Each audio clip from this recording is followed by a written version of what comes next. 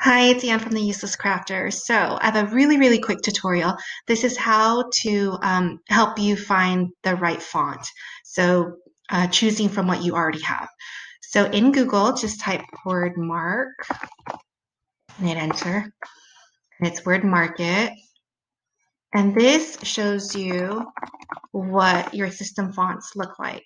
So if I was looking for something, to do something for Charlotte, this is all the different ways that I can use it. So if I like, for instance, Blue Planet, you can select it.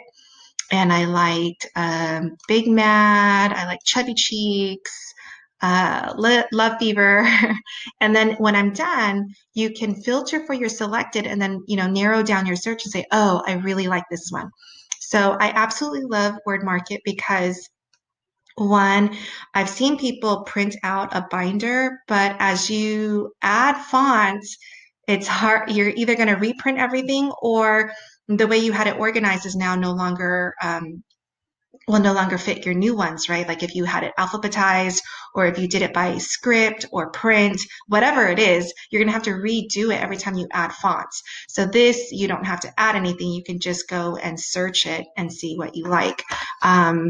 And that's all I had. So I hope this was helpful because I, for one, did not use this for over 2 years that I had the Cricut. So I hope that this saves you from wasting 2 years of your life doing it the long way.